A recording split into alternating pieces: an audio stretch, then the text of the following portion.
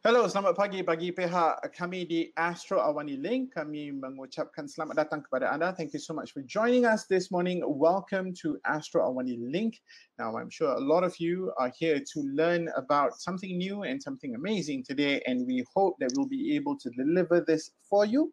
Now, to ensure that you're going to have a brilliant webinar experience, kindly pay attention to the following video. Welcome to Astro AWANI LINC's brand new webinar platform designed to enhance your experience. A couple of hygiene points. We recommend that you shut down other video and audio tabs to clear up your bandwidth for a better experience. Should you experience any technical difficulties such as lag or interruptions, please click on the red reconnect button. If there is a major glitch that is experienced by a majority of the people in the room, we may reset the entire system. Just sit back and relax. You will be taken to a new room automatically. If you have a question you would like to ask the speakers, kindly mark your remark as a question. And finally, we would appreciate it if you could tell us what you think of your webinar experience. Do give us a 5-star rating if you like the session and write to us via the contact us form on our website.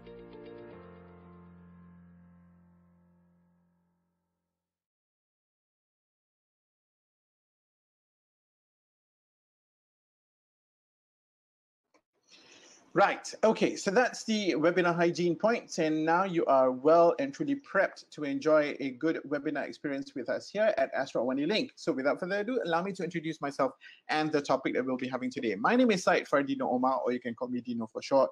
And today we'll be talking about a subject that is, hot in the news. Everybody's talking about it. Whilst we are going to be talking about education, not exactly touching on PDPR, but we are talking about graduates and what they will go through when they enter the working world. Our webinar today is entitled Crash Course on Disruption: Is the Current Curricular System Prepping Students for the Next Normal Work Life? So that's what we'll be touching on today. And I've got a fantastic panel of speakers, experts that will be sharing their opinion, their thoughts, as well as hopefully some very important and useful tips for you. So without further ado, so these are the speakers we've got lined up for you today.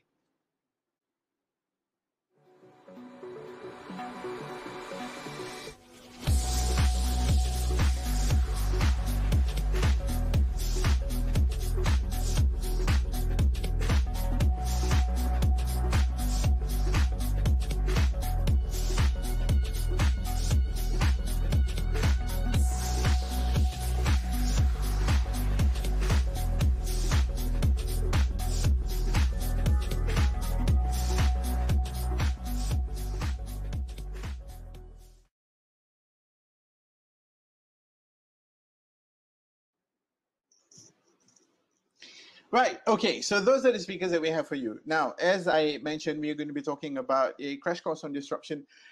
And the reason is very simple. As we are plowing our way through COVID-19, now this is, the pandemic has been something of a game changer for a lot of us. 2020 has been a year that has been completely wrought in disruption, and the only thing that is certain is that nothing is certain. The level of uncertainty, the level of new adaptation that is needed by both students as well as companies has reached unprecedented levels. People are trying to figure out what to do at the workplace, and imagine the situation for a lot of our younger friends, fresh grads that will be entering into the workforce, where we, the working adults, previously entering the work market, entered it with a sense of stability, knowing exactly what is to be expected of us and knowing exactly how to deliver that. For our younger friends who are graduating now, who graduated last year and who are graduating this year, they will be entering the marketplace, the work marketplace, not knowing exactly what's going to be expected of them because expectations have changed, and not being entirely sure of how to deliver it because delivery methods, consumption methods have changed. So these are some of the things that we'll be taking into consideration today. So now I'd like to invite my fellow speakers to please turn on your cameras as well as your microphones so we can get this conversation on the road. Once again, we have Professor Dr. Muhammad Shatta Sabran of MQA. We've got Faiz Diki, who is very well-known social media influencer and entrepreneur.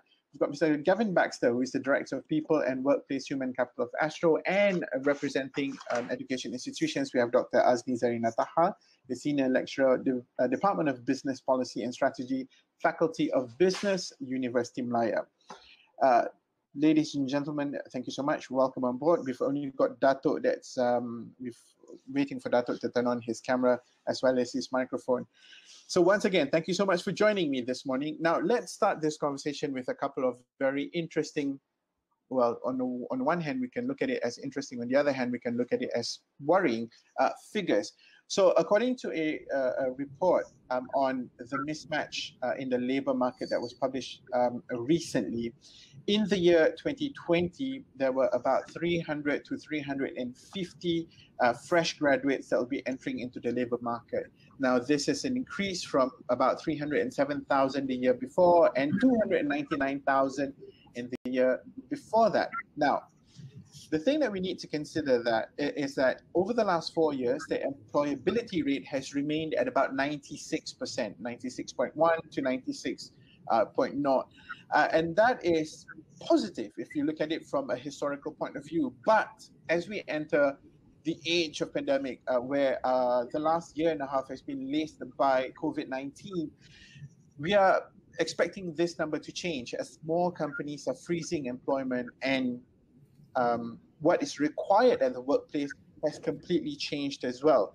So I'm going to start this session by asking a blanket question for each and every one of you. If you could be so kind as to define what next normal at the workplace is for you. Looking at my screen, we've got Dr. Azni on the left, and then we've got Dato', and then we've got Faiz, and then Gavin. So I'm going to go with that that flow. So if you could start with Dr. Azni. What is the definition of next normal work life for you? A very good morning and assalamualaikum to everybody. For me, as the lecturer, everything has been online for the past year. So having to speak like this is very, very normal for me already. As for the university, we are so far quite blessed. We have a lot of support system. We have all the IT infrastructure and everything. So I think on our side, this is very normal for us. And for new lecturers, I think we have a lot of training on how to do online classes. So in that sense, it shouldn't be too bad for a new lecturer. So in other words, the next normal for you is already normal. It's already normal, yes. Well, lucky you that you adapted very, very quickly. For Dato', what are your thoughts on this? Okay, thank you very much, Dino. Okay, I think I've been in the academic education industry for about like 25 years. Of course, when I came back, I finished my study in 1999. Things were different as what you said, and now it's totally different because nobody in this world, is expecting, this pandemic coming to the world early last year. So of course, when we are talking what is the new norms, things like that, I'm talking on the behalf of the quality thing. Of course, for me, all this basic education will never change. Whatever year that you are talking about, the basic education is always the same, giving information, skill to the graduate or to the students. But the thing that need to be, the thing differently is, the supplement or the additional thing that we have to go beyond academic. I call it beyond academia. So something that you may get from the classroom or you may not get from the classroom. And that is the thing that we need to supply or to expose to the kid nowadays. Sharing things that you are, like myself, my field is in leadership and community development. Sharing anything related to leadership and community development is nothing. The theory is the same, but the implementation of leadership is different. The implementation of community development is different. How to engage with leaders, how to engage with the community people, they are different. Those are the new things that we need to expose. Now COVID is coming and we hope COVID is not going to be here forever, but those additional things that we need to supply. And the additional thing is so dynamic There is no such thing as one size fits all, and that thing we need to discuss during this webinar. Interesting, Dato. So you've mentioned implementation, and this is the exact angle that I wanna go at it with you, because I wanna understand your powers to enable. So we will talk about that in a bit later. But now let me move on to Faiz. Faiz Diki, thank you so much for joining us. So next normal for you. As it is, what you're doing right now is already not, you know, in a traditional sense of the word, a normal thing, because you're a social media influencer, but also you run a company. So how would you define next normal from your perspective? All right. As for my case, so basically I'm a social media influencer, and that happens to be part of my job as well, right? When we talk about entrepreneurship and how it evolves as time goes on and everything, right? I noticed that back then it's normal for us to have like a business, proper business, as in like have tangible product that you can touch and everything. But now we are moving towards the digital world. Everything is done online. When we talk about advertising now, it's no longer the same TV ads and everything. Instead, you use all these social media platforms to promote your product. So this is what I'm doing right now. I'm giving platform to these other entrepreneurs, other businesses to sort of like come and venture the world of entrepreneurship through the digital platform. Thank you, Faiz. And last but definitely not least, Gavin, straight up, next normal for you. We both work in a company that is highly evolving and trying to stay on top of the very, very fast moving shifts in consumption patterns. So can we even define what normal is anymore? Good question. I think, well, first of all, I think if I look at Astro and I look at some of the other companies, we're an essential service. So we have approximately 30% of our staff in the office. I don't see it changing dramatically after COVID situation gets better. I still think we will operate from home. I think, as Faiz said as well, what COVID has shown to us is that if you have a digital presence, if you have a digital platform, you can thrive as well. So as you said, we're looking into shifting our patterns. We know consumer consumption is changing. And I think we're only starting to see what that norm would look like. I think from an employer perspective, though, I imagine employers will start to reduce their property portfolio so that they will adapt to more staff working from home.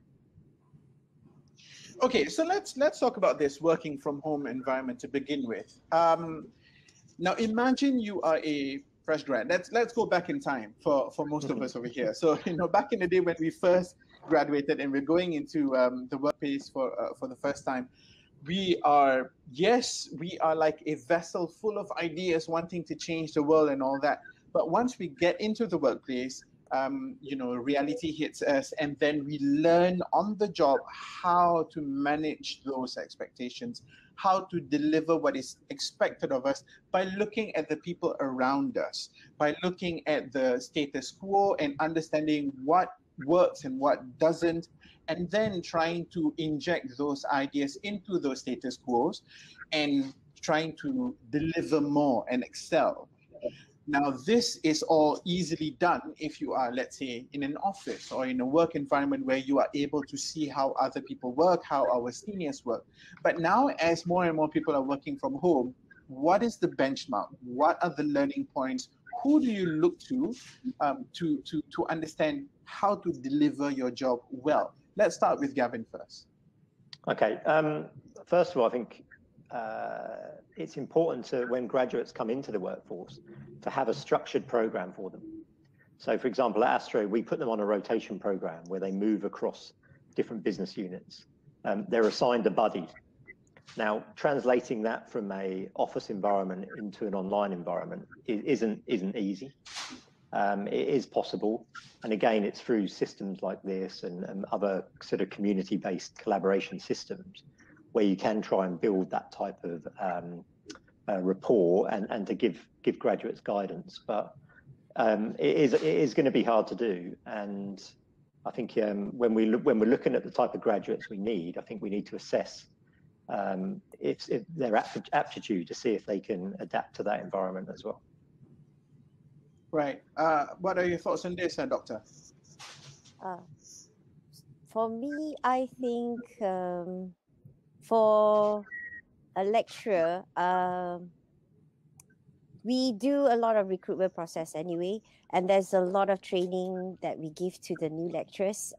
Even tomorrow itself, I'm going to do some training for the staff. I think most universities already have staff trainings that is, especially for we have the EDEC, where they focus specifically on staff trainings. And I think for the newer lecturers, if they were to start, they usually work with a team. We have the whole department, or sometimes the HOD will assign some mentor for that particular lecturer, and they will work together. So in that sense, we can still do that virtually, as I was saying before. I think the provision of platforms is critical for any new employee. If you have the right infrastructure, then the training will come, they will be able to adapt a bit faster. I want to stick with you for a while, Doctor. And Faiz, I need you to, chime in on this one as well. So let me give you an example, right? So this is the crudest but simplest example that I could think of. When I was doing my diploma way back then, 20 years or so ago in Academy TV3 at that time. One of the subjects is single camera production, and you would learn many different things, the skills and all that. But one of the things that I remember until now is our lecturer at that time, Cik Tojo, he told us, okay, so this is how you wind the cable after you've used the XLR cable or whatever cable that you're using, right? So there's a method to it. And that was his method in teaching us. But I remember what he said to me was that, now this is my method and I think it works well. But when you go into your workplace, you have to look at what other people are doing and try to see if that method works or not for you. And if you feel that this method works better, then try to softly introduce that into your new workplace. Now, these sorts of messages, are they still relevant in the current in the current education system? Do you still say these kind of things to your student now? Because knowing that when they graduate tomorrow, they might not be in an office. They might not be able to look at other colleagues and see how they do work. They are given a set of tasks, deliver, full stop. How does that work? I think in most of our assignments are very critical thinking. I think we do say that, especially in management and leadership, there's no one way of doing things. What we are giving them is just options. These are some of the ways to do it. Then you have to intuitively figure out how to match which method to use in which environment, especially in strategic management. There's no formula. It's not like finance, 1 + 1 = 2. In management, 1 + 1 can be infinity and beyond. It is basically up to the students. That's why in the sense of the way, the content, like Dato was saying just now, the content has not changed very much. The delivery is the only thing. What we are focusing in now in classes is how do we get the students to be confident enough to talk the way we are talking right now. I think that's the biggest thing. And if we can create a safe environment where we allow them to express themselves, and so that level of comfort and trust towards technology and feeling confident online will translate later when they're working, because this is the new norm. I'll be very honest. If it was a year ago, you asked me to do a webinar, I would be very. I'll not do it. But because of a year exposure of doing online classes, it has become quite comfortable for me in some sense. So that's what I'm trying to say. If you allow the right environment for the students, be it virtual or non-virtual, I think they will be able to adapt when they go out there. I hope so. Right, right. Yeah. Cameras just do things to people that are sometimes unexplainable. It doesn't matter if it's like a TV camera or your computer camera or sometimes even a phone camera. The moment you say, let's take a picture, you behave in a way that you would never behave otherwise. Right? And it's recorded, okay? So on that note, Faiz, now your job requires you to be in front of the camera full stop all the time. Is this something that you are instilling also on your other teammates in your staff as well? Yes, correct. For me, I believe, just to touch a little bit on what Dr. said just now, all right, the conventional way of teaching or working is not going to be absolutely useless, but it needs to be upgraded in a way.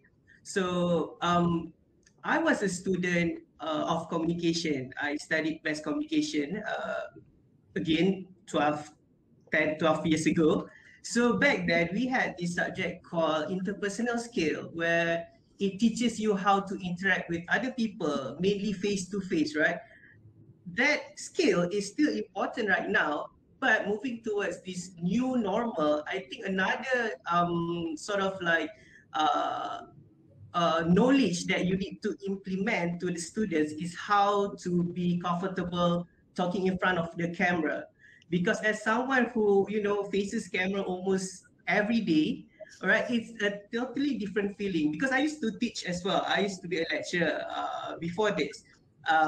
But being in front of the students where you get feedback, you bounce out your energy to them, you ask questions, it's totally different. Even right now, when I'm talking to you guys, it's silent in my ears. So it's very, very awkward, right? So if I were to pick a team, of course, yes, I want them to be interpersonally, you know, they have that interpersonal skill to mingle with people and so on. But at the same time, they need to know how to be able to cope with all these cameras, all these technologies. Because if you know these things, they are required, especially moving towards this new normal, so to speak. You know, so you're saying that the interpersonal skills, skill set that you picked up during your university days is still relevant and still true right now. So this brings me back to Dato'. So it chimes in very well with what Dato' was saying earlier, that, you know, the content doesn't change, it's a delivery that changes. But, you know, I'm going to play devil's advocate here, and I'm going to challenge that notion and say, but the content does change. What we are expecting, what is expected to be taught to the students now needs to adapt to new ways of working. All right, so let me give you an example. So where in university or in colleges, you are thought to be working in groups and you try to deliver a positive outcome by working in a group, and you this is where you are supposed to be interacting and all that.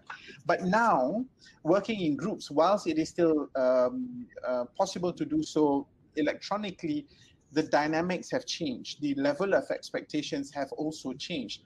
Therefore, the content itself needs to evolve and adopt accordingly as well. What do you think about that, Dato'?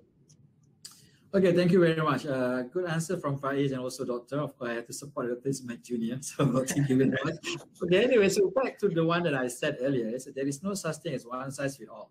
And also I did say, you know, the principle, the basic things never change. Okay, I'll give you one example, you know. Okay, let's say we are talking about values. So let's say the culture of trust. Okay, the culture of trust each other. Okay, that's the basic thing, you know, the theory of trust is there, you know, how you understand the trust there, you can take from the religious perspective, from the societal perspective, they're all talking about trust.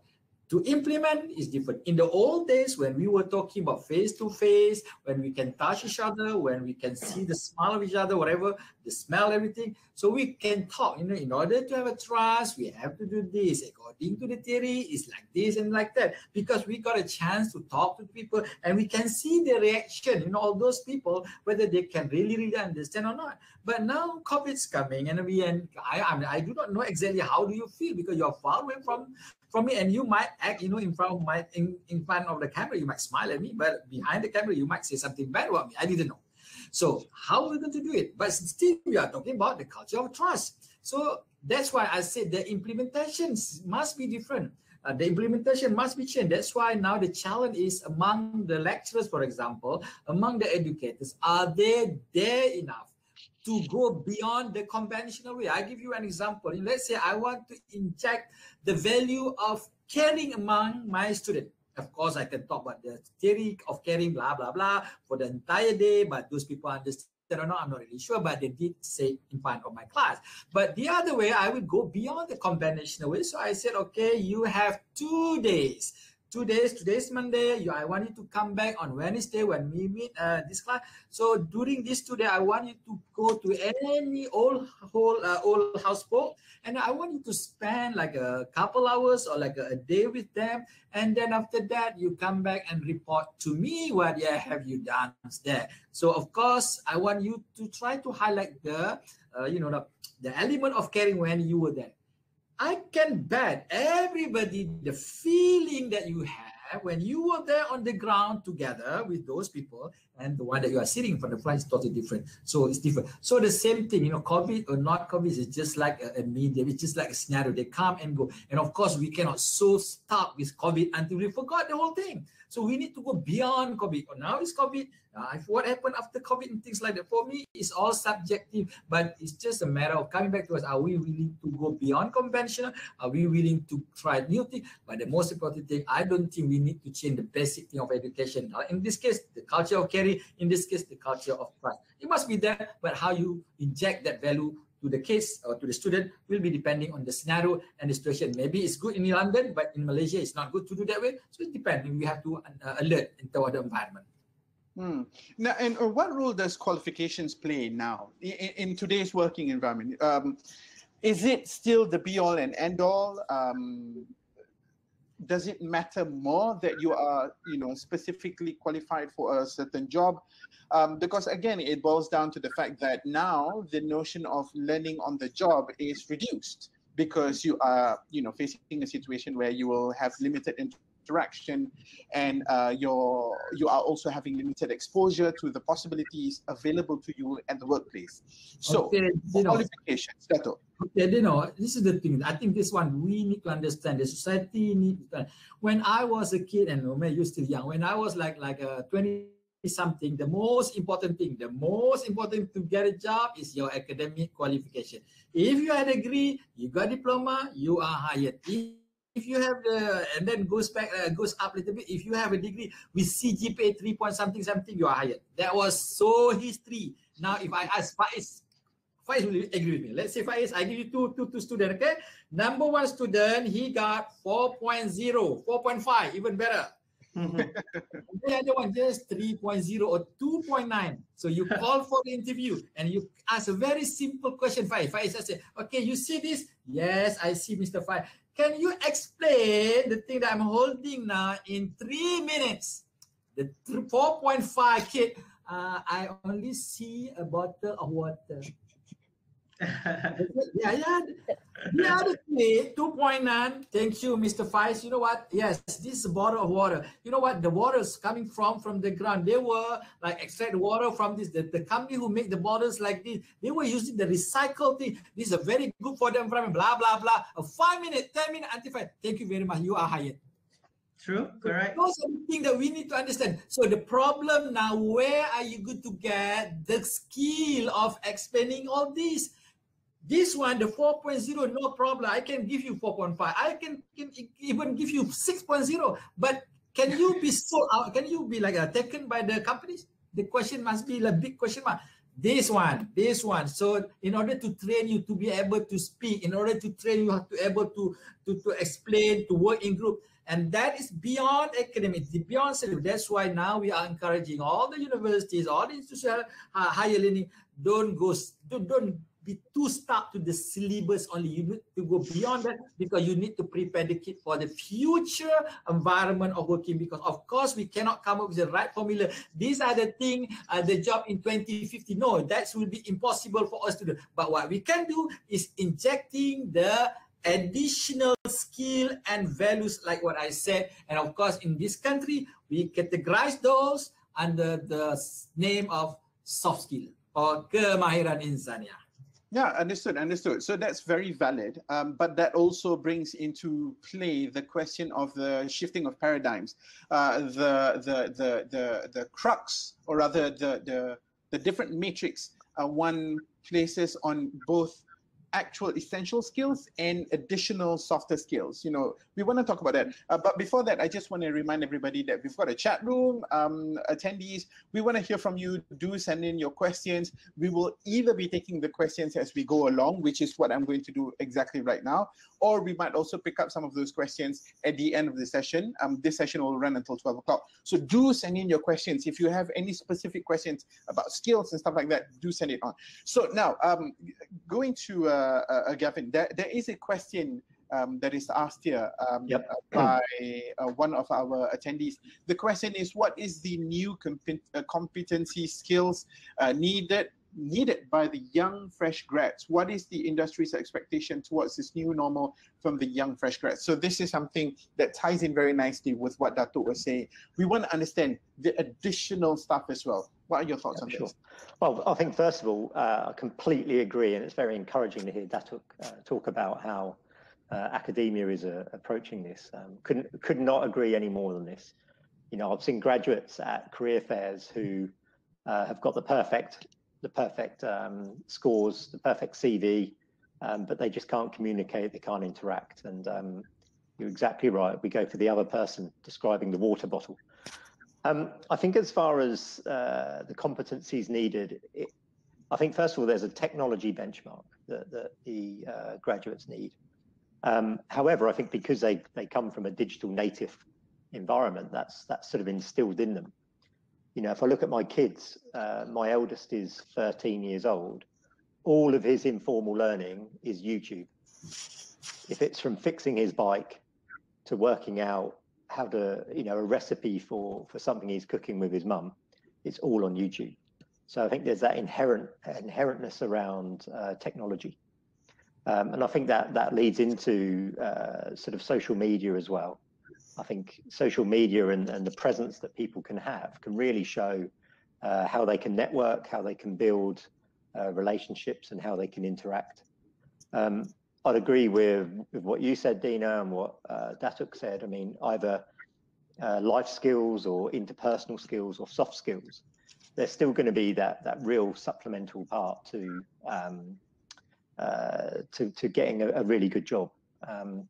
Because as we all know, in interviews, you know, opinions are made within the first 30 seconds. And that's still true today. And I think as people go through that interview process, be it in an online environment, which again is more challenging, they need to be able to show some of that broader skills where they look at how to adapt to questions, how they can show their own experience, and how they can bring in the work that they've done at university or through internships as well. I want to stick with you for a bit, Gary. So, Gavin, you mentioned the notion of the opinion being created within the first 30 seconds. So what we are saying is that as you enter the job interview, for example, what you can do on paper, what you're qualified to do is a given, and that remains to be tested. And that is something that you have to prove when you are on the job. Now, when you are trying to get your foot into the door, it is about the impression that you are going to be creating. Now, we all know that communication skills is super important, and that is probably one of your key winning cards, your trump cards. What other things do you look out for? I have a follow-up question to that, which is one of the common questions asked during interviews is, tell us about yourself. Now, this is where a lot of people get it, you know, terribly wrong, and they start talking about, you know, they are infatuated with Pokemon for, you know, all of 5 minutes, for example. Yeah. But how do we go around this? All this in the interest of creating the right impression. Yeah, sure. So anyone can write a CV with any information on it.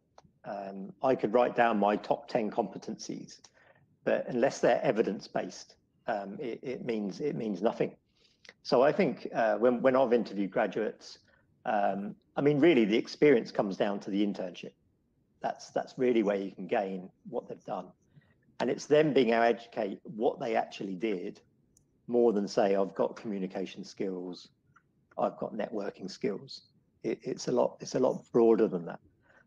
I think the biggest, the one skill that surrounds all of this, and it goes back into emotional intelligence.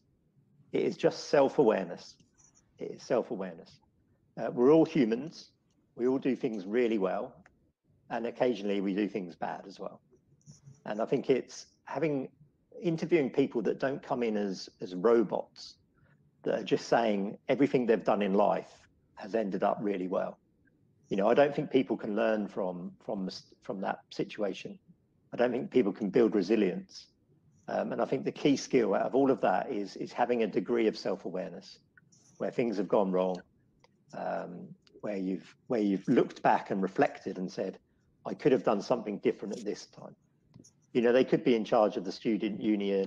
They could be in charge of a faculty, you know, student faculty, and they're not going to be able to manage that 100% of the time in the right way. So just being a bit more self-aware can really help.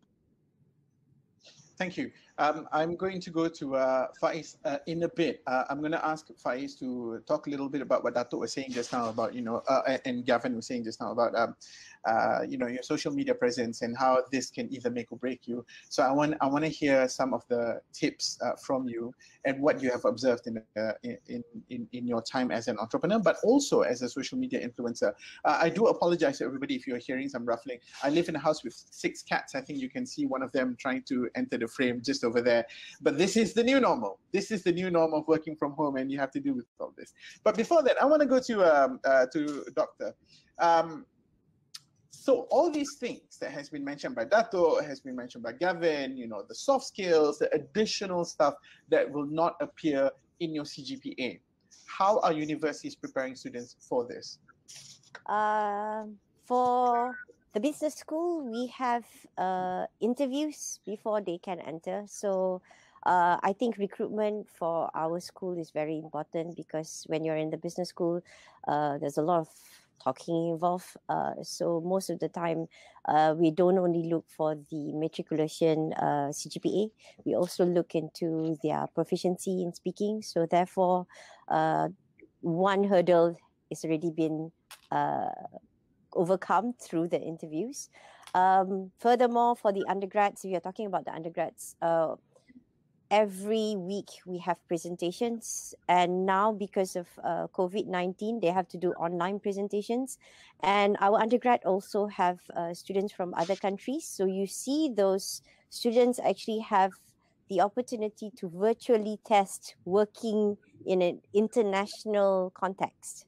Nice. So that's really what I think was quite valuable for our students, because we have students from China and Middle East, and they have to coordinate their work assignments together and do the presentation together. So in that sense, you know, I think it does enable our students to, you know, be a global worker now, if you ask me. That's one positive. Another thing is, you know, the presentations, we do it quite a lot, in our and discussions. For the undergrads, we designate tutorials, so they have to talk and present during the tutorials. So I don't know about the other schools though, but for business schools, that's what you do in the business schools. Yeah. So communication and presentation skills and speaking skills. So that's something that you push out there. We are also running a poll. And I wanna talk about this poll a little bit with Doctor. The current question that we're asking is, do you think our current higher education system is ready to equip the graduates for the future?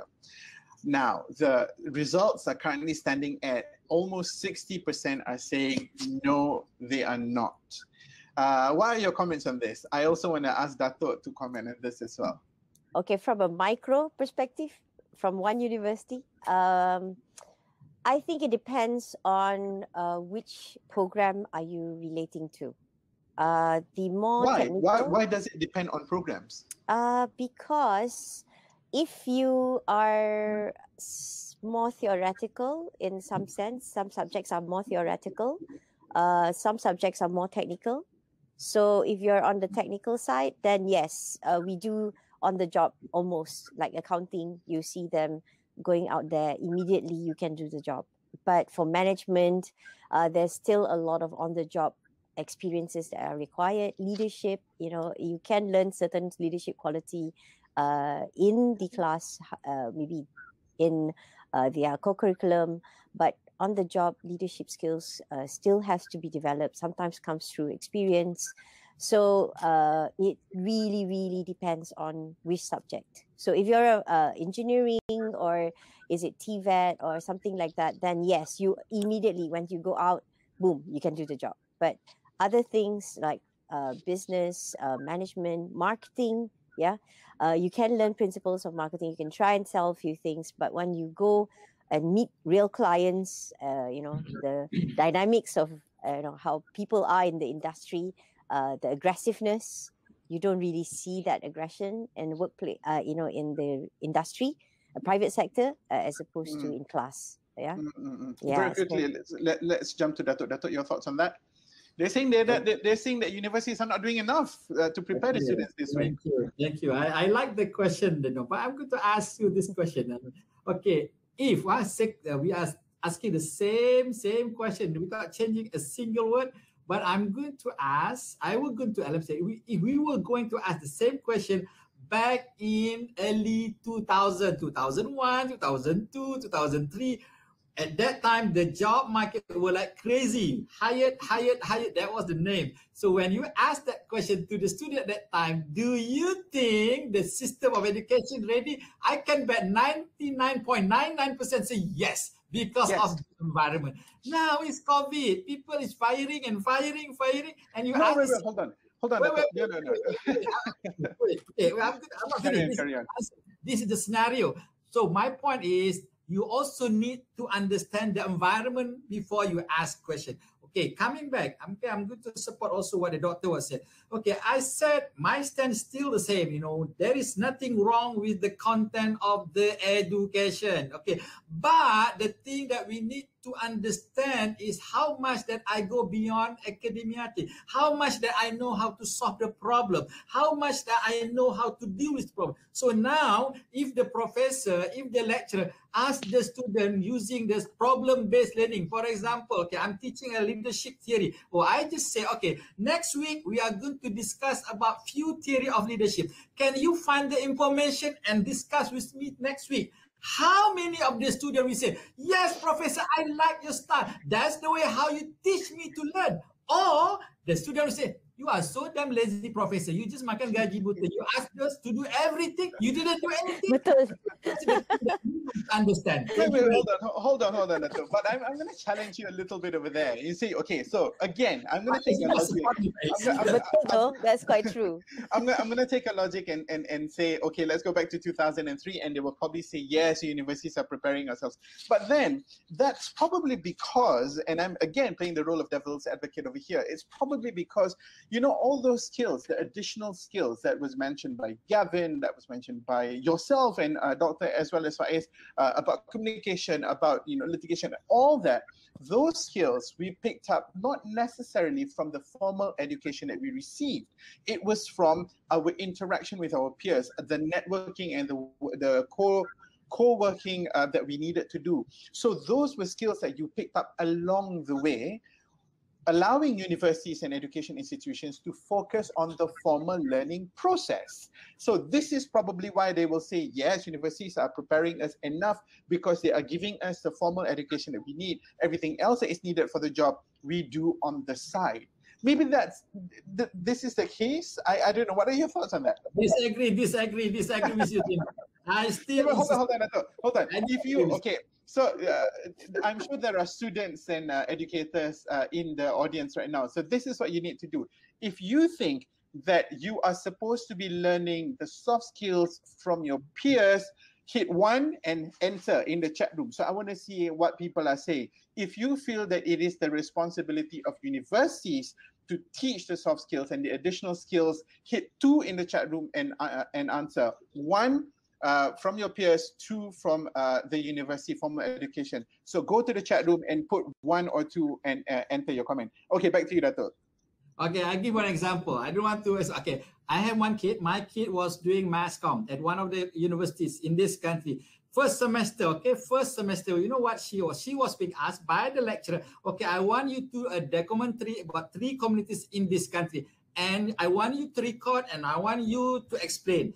So that was the instruction, nothing. So of course, as a father, I said, what are you doing? Oh, daddy, we have to go to find a shop. We have to rent a camera. We have to go to, what did your professor say? No, they just asked us to do it. Nothing, zero. So they have to learn by themselves how to operate, how to run everything. And then finally, I saw the product. Daddy, can you see your product? And I saw, and I was so surprised. The quality of the product, just like a Discovery Channel. So when they presented in front of the lecturer, and the lecturer will teach you, okay, this is the way how you do things. So they are learning by problem-based learning. Did they complain? Of course, the kid will complain, but I said them, okay, you just follow and listen and do what they will be instructed to do, and I'm sure you can learn something. So when she was going past that thing, she went up to the second semester, third semester, and then she went abroad. So when over there, she got no problem at all because she was being exposed and she being taught. So when you are talking about, it's nothing to do with the education, actually, that was the education that made her to interact with other people and other communities. So it's all coming from the original point, education system that being created by the government of Malaysia. The answer to the question I asked earlier, I see a lot of people agreeing with the fact that the education, the softer skills needs to come formally from universities. So that's because most people are choosing to. So Dato', I'm sorry, this is one score to me and none to you for now. But no, it's a discussion. You have to create discussion so that the students Yes. no problem. Of course, But yeah. can I Gavin, can I just add Yeah. one quick thing? Sure. To be honest, when you talk about communication skills and interpersonal skills, some of it is innate. That means it's in the person. So if you expect education system to transform somebody from zero to hero, I think you are asking for a miracle, lah. Yeah, I agree. I agree. Yeah. Yeah. So all I'm saying is, us as academics, we try our very best to provide as much exposure as we possibly can, and you will see some students who will have a very high motivation. They will really fly and they go above and beyond. But there'll always be the case of some students that will, not, because it's not within their personality. Sure, So, understood. all I'm saying is, yes, we do our very best, but again, there's no one size fit all kind of thingy to lump it all onto the higher True. education. To transform, we can, but not from zero to hero lah. No, I completely agree with you, Yeah. Doctor. I was just, like I said, I was just, enjoying the role of the Yes. devil's advocate Oh, again God. there. But Gavin, you want to chime in there? No, I'd agree. I think obviously parents have a big role to play in their child's development, and I think with universities, one of the key factors is employability. So Mm-hmm. they would be measured on the success of employability. And I've seen universities in the UK that offer quite a substantial curriculum based on what we would define now as soft skills. I think they call it character development. Mm-hmm. Obviously, in an online world, that become, I imagine that university is rethinking its sort of operating model as well. And I think industry have a role to play as well. So I don't think industry should just sit there and wait for these perfect graduates to be popped out of the machine. I mean, that's just not the reality. And again, what I can see industry doing, I think, first of all, is more stronger partnerships with universities, particularly around internships. Like what Astro does is have the rotation program as well. And with that rotation program, the expectations on the graduates are slightly less because they are spending 3 to 4 months moving around different divisions and learning, effectively being a sponge. Mm-hmm. Now, again, we want to get back to that. It's important to us. We are hiring graduates this year. They're very important to us. So I think, hopefully, although I can't talk on behalf of all of industry, I'd hope that there's similar people thinking the same as both myself and my organisation out there. So Gavin, the approach to new hires here, are different when it comes to fresh graduates versus employing people for specific roles who are probably already established in whatever area that they are in. Yes. For fresh graduates, you give them the benefit of doubt, you give them the benefit of experience and experiencing the various departments until they find a fit that suits them. Is that right? Yes, correct. So I think it's what we call experienced hires, where we effectively match someone's skills and experience to a particular role. For graduates, yes, we don't take a punt, so to speak. We actually put them through an assessment as well before we hire them, relevant to our industry, where they have to provide their views and their inputs. And then there is some interviews as well. But yes, as they move around that business, they're supported, they can ask questions, with a view of them being more rounded as a result of that experience. What we don't do, and which I actually disagree with as well, is this fast track management scheme that we see quite often in the business. I actually think we're sometimes, in a lot of the cases, we're setting up people to fail, because they come in as a fresh graduate, and then they're expected to be promoted in an accelerated time frame, ahead of someone else, whereas they haven't had those years of experience. Again, going back to how do you build resilience through failing? Doesn't have to be dramatic failing, but by failing and learning from that and building. And as both Datuk and the doctor said, leadership isn't a book. Well, it is. It's 1,000 books in any bookshop you go to. It's what it means to that organization. Being a leader at Astro is different to being a leader at Petronas. Yes, there's some core skills that make that the same. And I think when organizations create these management trainee programs or fast track leadership programs, I think unless they're very well supported and structured, it's probably not the best approach, and it's not something I advocate at Astro either. Gavin, I find what you're saying very interesting, because a lot of companies in this age of pandemic are hiring freezing hiring. Yep. And they're not taking any new people. And if they do, it is because there are specific roles that need to be filled, and these are essential roles that needs, experience and all that. I want to bring your attention to this report that was published last year by the Institute of Student Employers. The report is entitled COVID-19 Global Impacts on Graduate Recruitment. And as I look at the executive summary, one thing strikes me from what you were saying earlier, which is the graduate market mirrors problems in the wider economy. Whilst graduates often escape the worst impacts of recession, the size and health of the graduate labor market is tied up with a wider economy, and that the graduate recruitment volumes are down everywhere. So there is a possible mismatch in what the graduates want and can do versus what employers are offering in the market right now. How would you like to comment on that? Look, I think from our perspective, and I hope this applies across the board, you have to invest in future talent. You have to invest in young people. Yes, we are conservative on other types of recruitment at the moment. But to go back to what Faiz said around being an entrepreneur and being on a digital platform, again, bringing in fresh people who are smart people with digital nativeness in their blood is something that all organizations want. What organizations in the industry have got to see, they've got to play the long game. They've got to say, okay, I can get, this is the type of people I need in our business, and I can see them really making a strong contribution in a couple of years' time. Because the digital age we're almost past it, and I'm a digital dinosaur. I am not a digital native.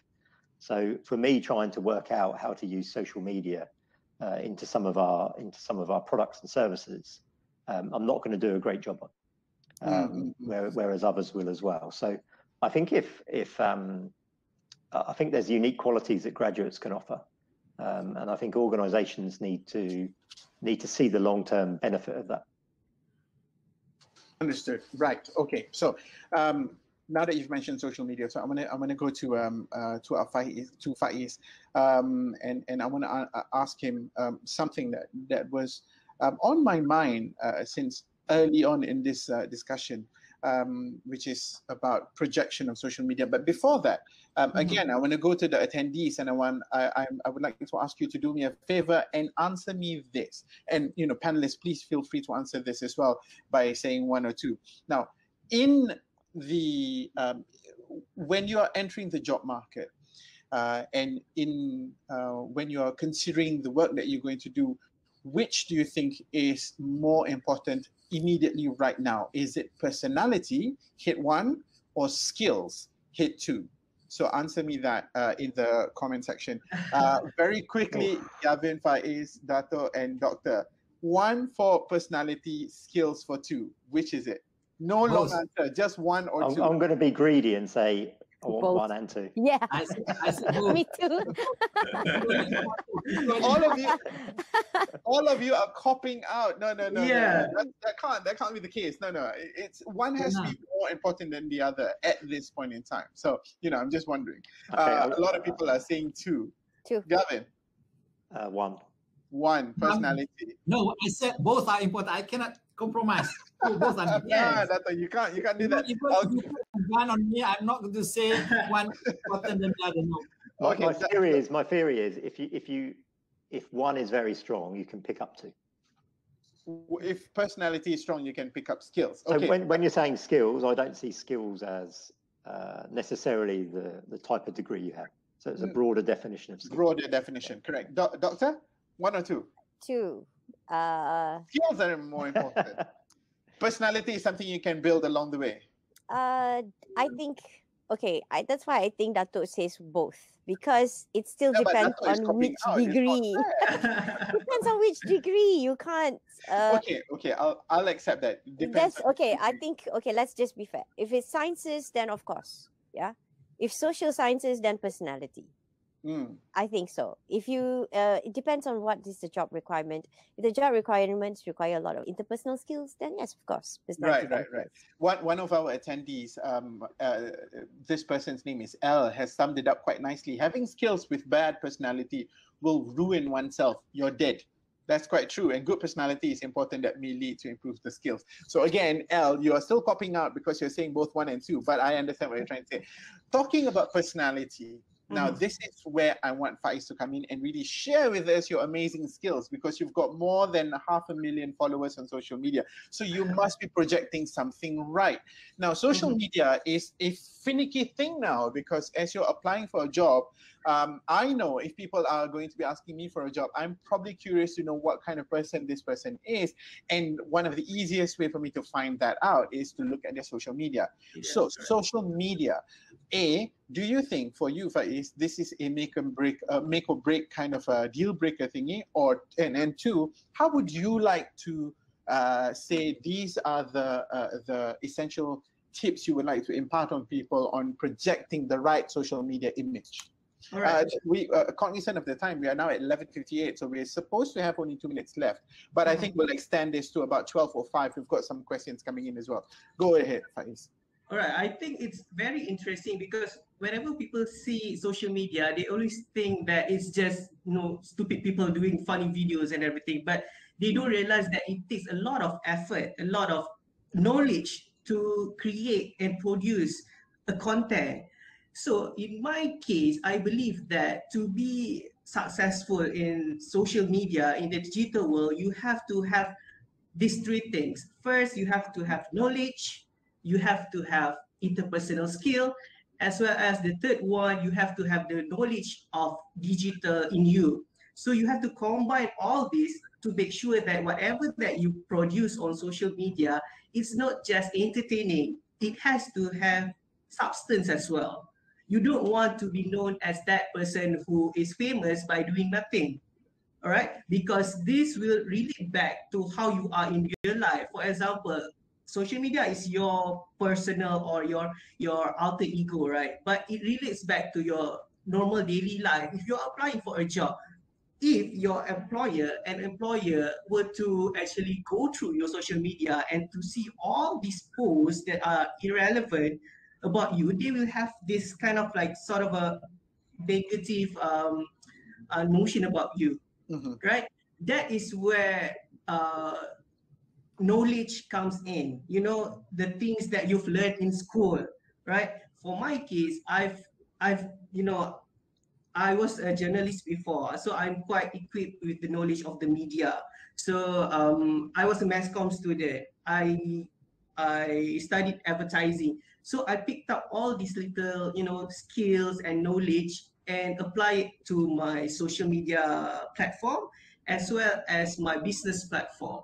So if I were to sort of like give an advice to, you know, those people who are watching out there, one thing that people always take for granted is your digital heritage or digital breadcrumbs, you know, what you've been posting all this while. You have to remember that, you know, social media, it's open. People can trace back whatever things you've posted years ago. So moving forward into this new world where, you know, employer actually monitor the, you know, the staff social account, social media accounts and so on, you have to be aware. Faiz, Chop.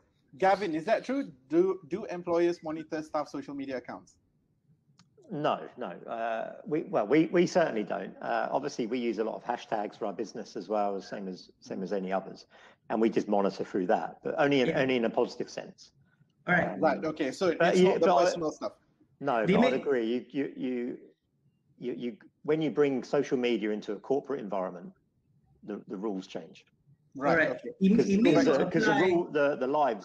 your life doesn't become corporate and personal on social media. It blends across. Right. Faiz, going back to you. They may not monitor per se, as in like literally monitoring your social media, but whenever that you've done, it's going viral, right? So they have to take a peek on what is going on with your social media presence and so on.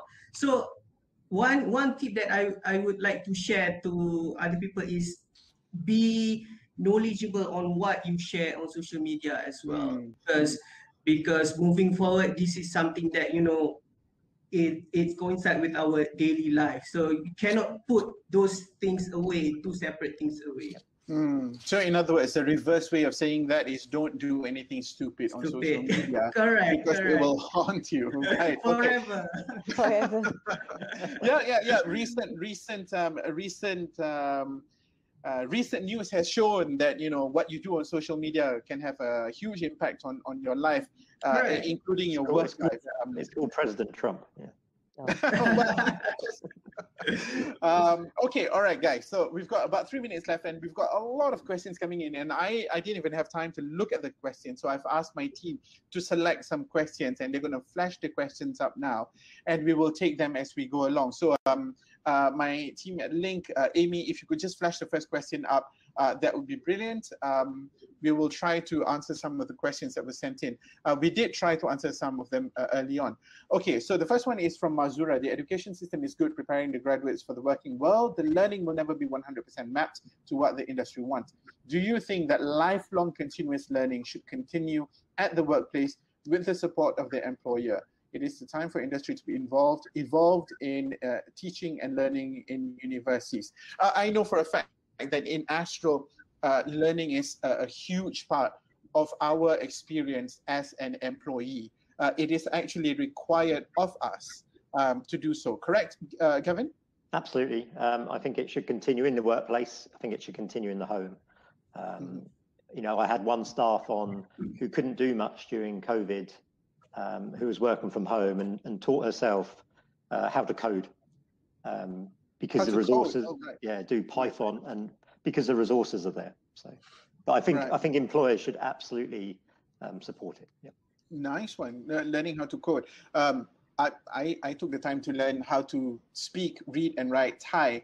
That's not quite the same as coding, but it's something else. Doctor, do you see universities playing a role in creating a relationship with companies in enabling this, you know, lifelong learning to happen? Oh, definitely. Nowadays in one of the new imperatives by the new VC is that we have to have an industry speaker for almost every course that is available. So at least 1 week, we should invite an industry speaker. So that will give an industrial perspective on that particular subject. Right. So the relationships are created that way with the companies. Okay, time for one more question. My team at LINC, let's flash it up right now. If you have it ready already, we've got about 1 minute or so left to go. Okay, here we go.